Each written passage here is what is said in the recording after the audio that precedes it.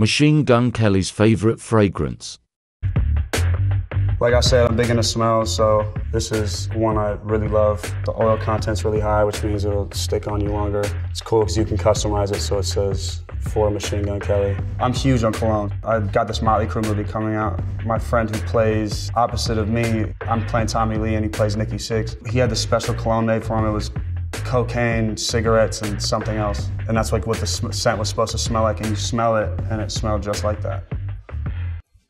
I wouldn't know, but